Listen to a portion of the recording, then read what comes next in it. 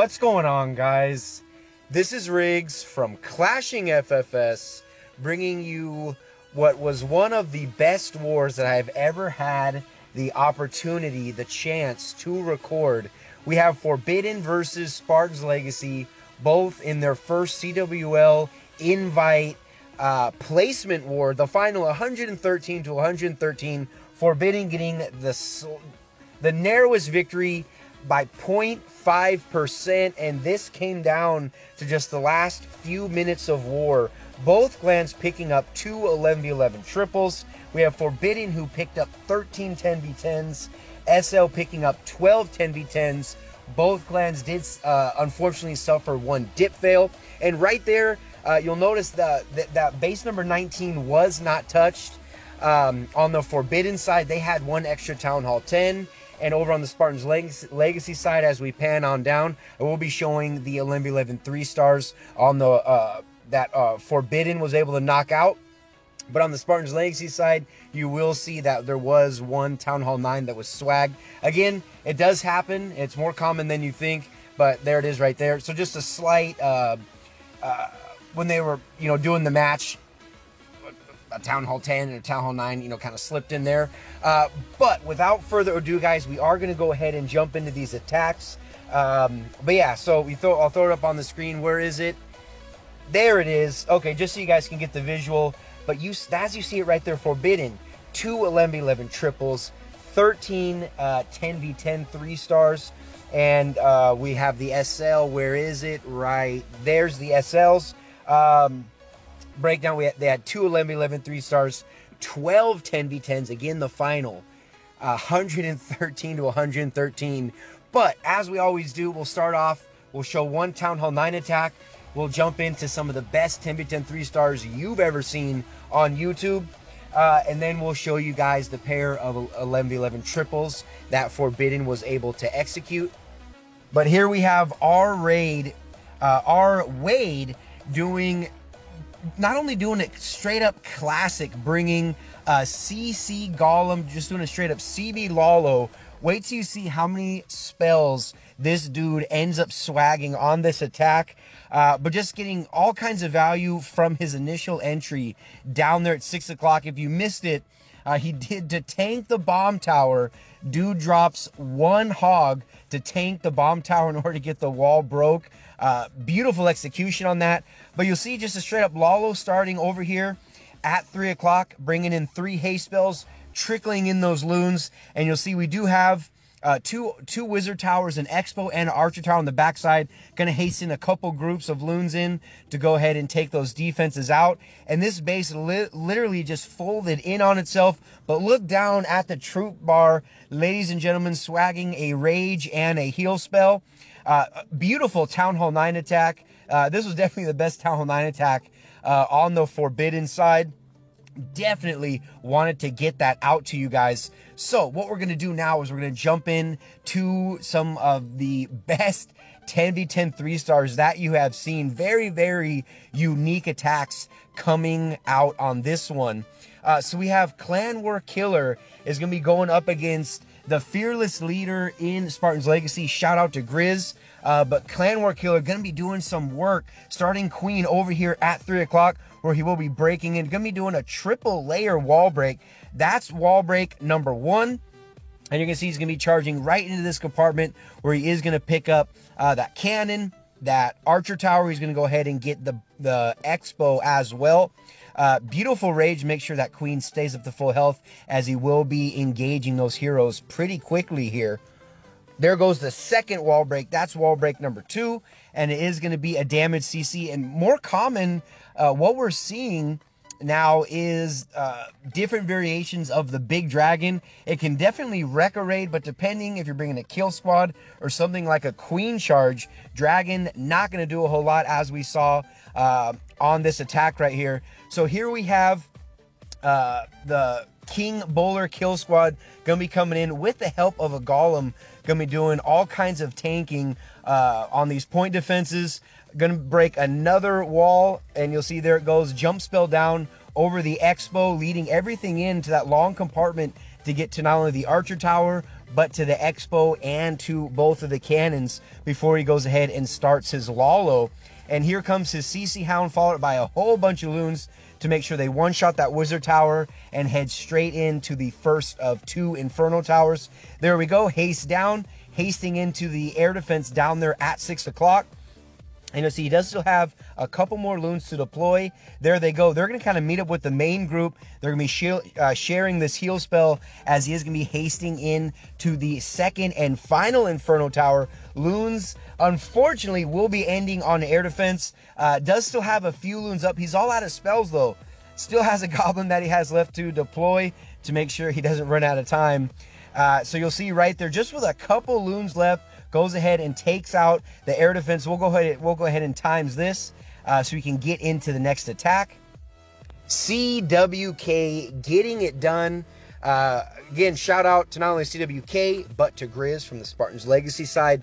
Next up, we're going to be seeing Sherry is going to be taking on Panjarin Chalky from Spartans Legacy, where he is going to be doing this beautiful, beautiful queen charge. Going to be starting over here, over on the far left-hand side. Baby Dragon, nice Baby Dragon trade to go ahead, not only to set a decent funnel, but to go ahead and take out that cannon as well. And it's going to get a few shots off on the Archer Tower, but it does not go down. You'll see the healers are behind the queen. Here comes the Giants with the bowlers behind, and you're going to see a very, very unique attack on a very unique base. Not exactly sure if he wanted Queen to go and meet up with the kill squad, but you'll see Queen did go ahead and step down. She's going to go ahead and take out the Wizard Tower, and she is locking on to the cannon. She's going to be making her way around the 830 compartment, and you'll see beautiful rage, jump spell right there, and a heal right there inside of the core. We did have enemy hound come out of the CC, and you'll see he goes ahead and drops down another baby dragon up there at the top of the map. In case you missed it, that baby dragon took out 2 Archer Towers by his lonesome. The little baby dragon that could, he's gonna get a lot of value from that baby dragon up there. You will see now that Queen is gonna be, look at that nasty, nasty Tesla farm right above the town hall as the Queen is working on it. You'll see he does have 1 wizard and 1 more baby dragon to deploy.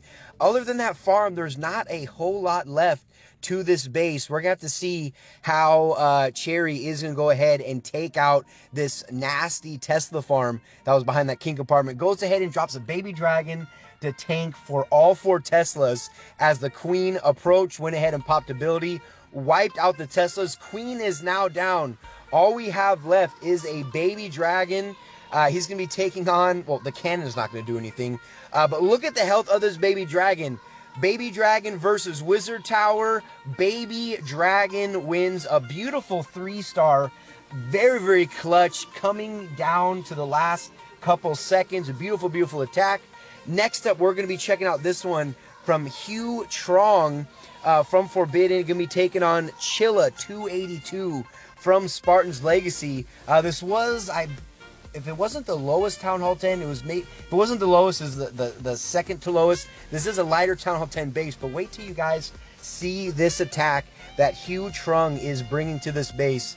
He's going to be doing a stoned entry with just a bunch of bowlers. He said, I'm not bringing any witches. You'll notice he does have 12 hogs for the back end. So you can already see the kill squad has done absolute work. He did have 2 jumps deployed already. He had 2 rage and 1 heal, and you'll see he does still have quite a few troops up, still up in the core, all kinds of bowlers. Still has Queen ability, which is absolutely crucial. But he's really saving on, really hanging on to these hogs. Gonna be doing a nice surgical deployment. Went ahead and dropped a few hogs over at 10 o'clock. Same thing up at 12 to go ahead and take out that Tesla. Didn't want to bring he didn't have any spells for his hogs. All his spells were for that main push through the entry and through the core of the base. So definitely had to go surgical, as there were a couple bombs still up, as you see on either side of those elixir collectors, but got it done. All defenses down. The mortar was the last defense to go down. We'll go ahead and times this. We still have a couple more Town Hall 10 3-stars to show you guys before we get into the 11v11 action in what a I mean, just this war was jam-packed with beautiful attacks. It was so hard. Honestly, it was so hard to really narrow down what attacks we were going to be showing for this recap. And again, a huge shout out, as always, to Spartan's Legacy. But here we have just a straight up shattered Go Hobo that Roman is gonna be bringing to this attack. He's taking on Asraf of Spartan's Legacy. Look at that beautiful funnel that he set. The bottom compartment down there was just the empty compartment with just those wall pieces, made the funnel that much easier. Didn't take a lot to funnel that side. It's just kind of natural funnel down there. Just had to funnel a little bit from the top. Went ahead and broke in, dropped the jump, dropped the rage. All of his troops from his kill squad are inside the core, which is exactly where you want them. Starting the hogs over here at 11 o'clock, bringing in some more hogs over here at 2:30. First heal spell was down. He had a jump and a rage for the kill squad, bringing 3 heals for the hog portion. And look at this huge wad of hogs, and you can see look at how far his queen barely had just popped ability. Went ahead and took up that Inferno Tower. Just a couple shots. This base, you can already tell, is going to be completely smashed. Has one more heal spell. Is Roman going to swag it? If you answered yes, you were right. Went right on the clan castle. Hogs ending on the mortar down there at 6 o'clock. And again, we'll go ahead and times this before we get into the 11v11 3 stars. Beautiful, beautiful attack by Roman, getting swagging on a fully maxed Town Hall 10. I dare you to try it.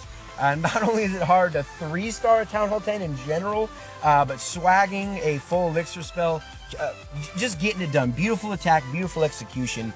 Okay, now we're going to go ahead and jump in to the first 11v11 3-star before we go ahead and get into the second one. We have Ty taking on Captain Crunch, and you'll see this is pretty much a sub 2-minute raid. He's going to completely flatten this base. And again, with the attack that we keep seeing time after time again, where you have that queen walk leading into a bitch attack, where she kind of meets up with the kill squad. You'll see he does have Golem down. That came out of the CC. Goes ahead and breaks in to the outer wall. And you'll see here comes the bowlers. He does have a few witches and a wad of bowlers going to be trimming all the trash starting from 6 o'clock, going to be walking up. You'll see first rage is down. Look at how many bowlers he has heading into this base. Beautiful Grand Warden ability as he goes ahead and approaches not only a whole bunch of point defenses, but that nasty Inferno Tower. Pretty much one-shots it. And you'll see the healers are not only healing up the queen, but also healing up all of the bowlers right inside of the core of this base. Goes ahead and drops down another rage. You have all these bowlers pretty much one-shot that Town Hall, getting good value from all these rock skips as well. And look at the flank over there at 3 o'clock. They've already walked an entire section of this base, and it is still going very strong. Nothing but trash up there. All the defenses have been completely wiped out.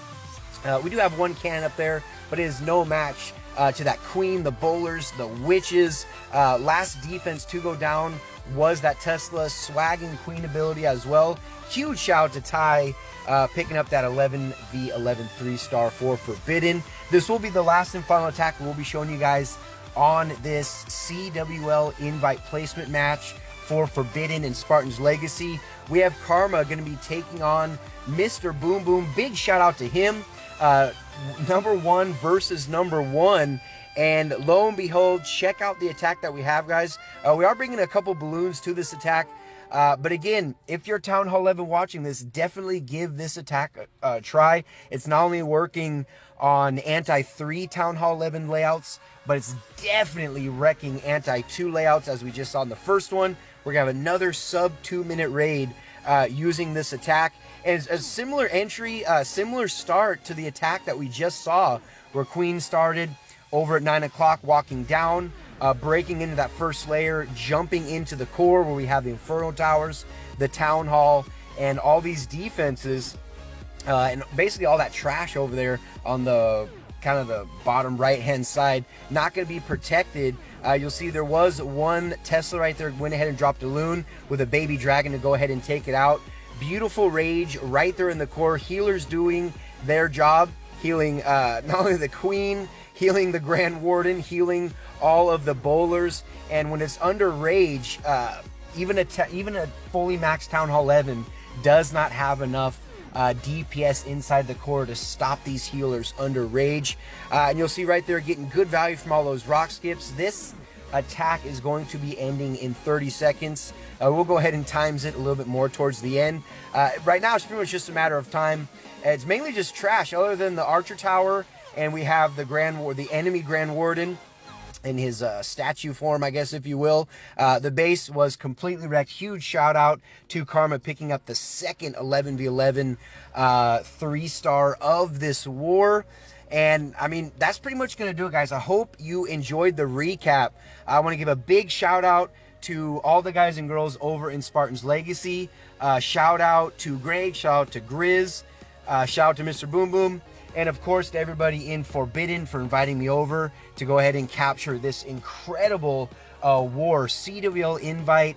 It was the first placement war, if I'm not mistaken, for both of these clans, and Forbidden getting the narrow victory, but a victory nevertheless over a dominant clan like Spartan's Legacy, winning by 0.5% the final, 113 to 113. I really hope you guys enjoyed the video. If you did, make sure you guys leave it a like. Comments, questions, or concerns down in the comments section below. And of course, subscribe to the channel if you have not already. As always, this is Riggs from Clashing FFS, and I'll see you in the very next video.